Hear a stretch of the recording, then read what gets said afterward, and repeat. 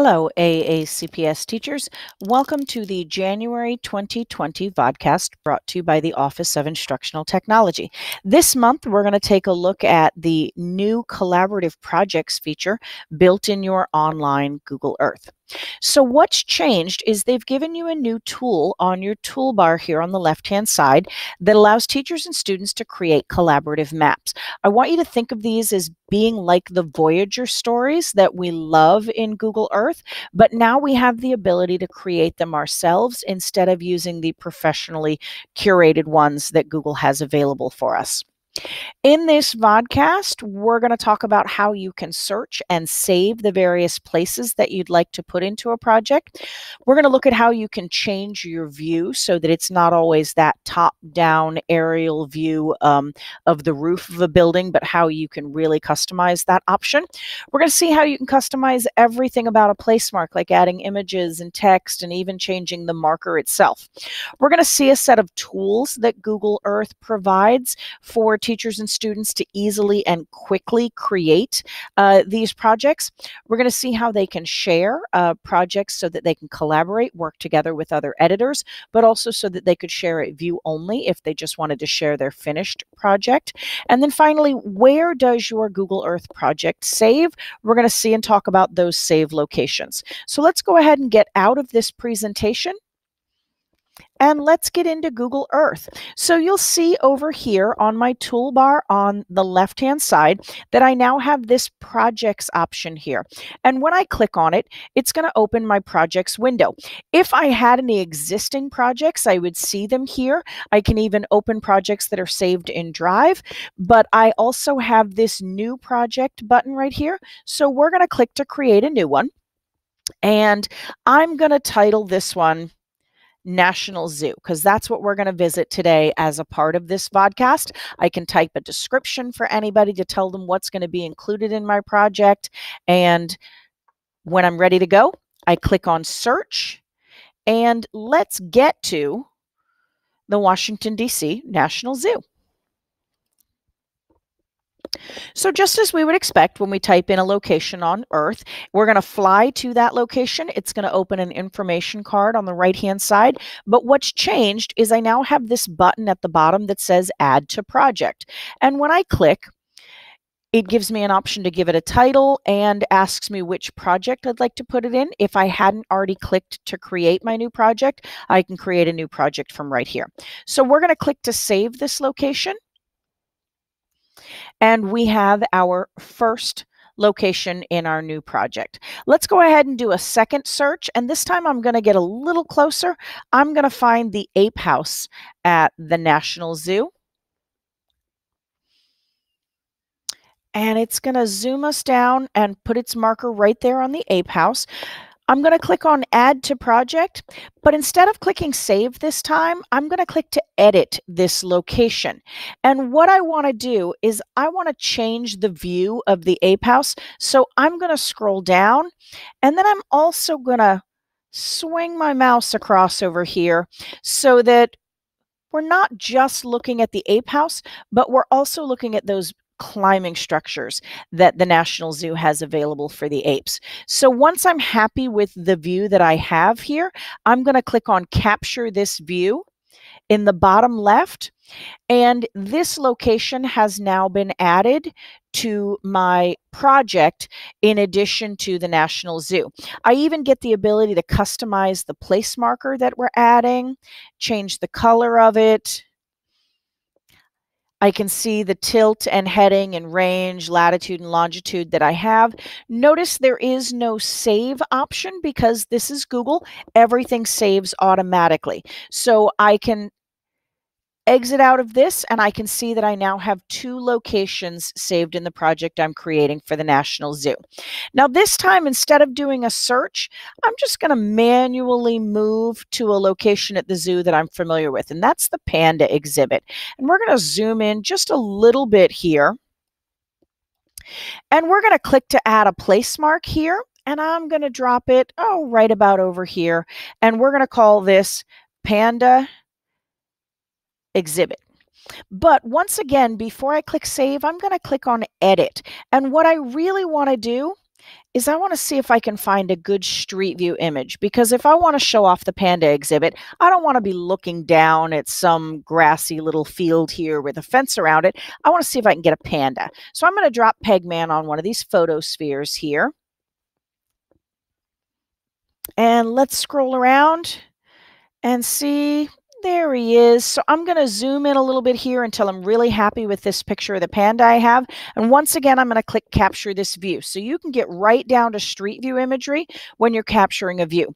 Because I custom made my own place mark, I even have the ability to add my own images and my own text over here. So if I click on the picture option, not only can I upload my own pictures or search for something I have on Google Drive, but I can do a Google image search from right here. I can find this cute picture of a panda trying to climb up that log.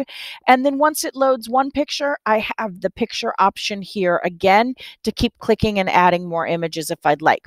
I can even type in, let's say this is Bebe, was born at the National Zoo in 2015 and left for China in 2019. Bye-bye, baby. Then we have an option here to change between the small information box or a large information box. If I hadn't included any text and I didn't want to put in any pictures, I can certainly choose no information box so that nothing opens over there on the right-hand side to obstruct our view. If I click on the small info box, I can choose preview presentation up here at the top to see what that's going to look like. So this is where my information would open in one of these smaller white cards in the upper right-hand corner. And if I click this arrow to the left to back out of this view, I can change it to the large information box and then choose preview to see what that looks like. So the large information box really fills the entire right-hand side of the screen with the picture at the top. If there were multiple pictures, I'd have arrows to click and scroll through those, and then that information that I typed down underneath as well. So let's click to get out of this one more time. And additionally, we have that same option to change our marker and change the marker color if we would like to. So once again, we're going to exit out of this view and we're just going to zoom out a little bit on the zoo. And let's talk about this quick access tool set that they have here. Not only do I have the ability to click and manually add a place mark, as I did just a moment ago with the panda exhibit, I can just click and then I can click on any building location that I would like to, give it my own name. But the other option that we have in this quick access toolbar is to draw lines or shapes. So if you wanted to indicate a path to get from point A to point B, or even draw a shape to indicate the entire route or trip that we're going to take around the zoo. So let's say we were going to start at the elephant house here. So I'm going to click right here on the elephant house. And then our next destination at the zoo is going to be the small mammal house. Then we're going to go to the ape house. We're going to go to the sea lion pool. And I'm just moving my mouse and clicking on each of these locations. Finally, we're going to go see those adorable pandas. And then we're going to wrap back up by meeting over here at the elephant house. When you click back on your original destination, it's going to fill in or close that polygon for you. So I can call this our trip around the zoo. And once again, before I click save, let's click on edit to see those additional options. I can choose pictures. So as we traveled around the zoo, I could put in the pictures we took from the elephant house, the mammal house, the ape house, and so on. I can type that text information to say we started at the elephant house, we went to the small mammal house, this is what we saw at each of them. I can even change the color or line border around the outside of my polygon here, but I can also choose to fill it in. So if it's meaningful to have some sort of color fill in the center to indicate area, not just the path around the outside, I can add that as well. And then we have these additional options down here to change your latitude, longitude, heading, and so forth manually if you don't want to do that by just scrolling and clicking and dragging on the map. So let's back out of this view for a second and see what we've created so far. So in our project, we have that first landing point, National Zoo. We have the Great Ape House, we have the Panda exhibit, and we have our trip around the zoo. When you are finished with a project, you have the ability to click here to present this project to your audience. So if teachers wanted to bring students up to the board and have them present it, or if the teacher was creating it for the students, they can just put this up on the smartboard and click present. And we start off taken to that first view where we were just looking down at the zoo. And then we get our ability to navigate through the different locations here in the bottom left where it says table of contents. So when we click to go to the second view, we come down to that exact view of the ape house we had where we can see those climbing structures. Click again, and we're going to jump over to the panda exhibit, go all the way down to that photosphere where we can see Bebe, and finally come back out to that aerial view where we're looking at that polygon we created that has the path that we're going to walk around the zoo when we take our trip.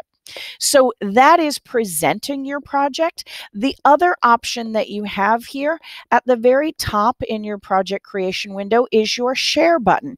This share option is pretty much exactly the same as if you were sharing any other Google file. You can invite somebody to be a part of your project. You can make them an editor or give them view-only access. You even have the ability to click up here to get a shareable link, and then you could take this link and you could give it to anybody and everybody who wants to see your project and make them all viewers on it. So if you don't have the ability to present to them face-to-face right now, you can take that link and give it out to them as well. I'm not going to share this. I'm going to go ahead and click done. So the last thing that we need to talk about with these projects is where do they save? Well, first off, every project that you save is going to be here under your projects tab. So when you click on this, you'll see the project that you created right there, and you'll be able to pull them up and access them. But that only works on this exact computer. If I sit down at a different computer and I open Google Earth, I do not see projects that I created on a different computer. However, everything that you create in the new Google Earth projects goes to your Google Drive. So the first time you click to create a project, it's going to create a folder for you in Google Drive called Google Earth. When you open this folder, you'll see every project that you've ever created saved here in your Google Earth folder. One way to open the projects is simply to double-click from where you see them here in your Google Drive. That will launch Google Earth and it will load your project for you. But the other option that you have for accessing a project that you've already created is from here inside of Google Earth in the projects area. So if we click on projects over here, and right here where it says new project, in addition to being able to create a new project and import things called KML files, you can also open a project from your Google Drive. So if you already have Google Earth open, this might be more convenient than exiting out of here to go to your drive, to simply pull it in by opening this embedded Google Drive window. So I would like to thank you guys for watching the vodcast today. This is a really exciting new feature in Google Earth that we have been waiting for some time now. If you have any questions about how to use Google Earth, you can always contact your teacher specialist at the Office of Instructional Technology or speak to your school's e-coach. We'd love to invite you to follow us on Twitter at AACPSOIT. We are on Pinterest, AACPSOIT. And finally, follow and subscribe to our YouTube channel, which is also AACPSOIT. Thanks, everybody.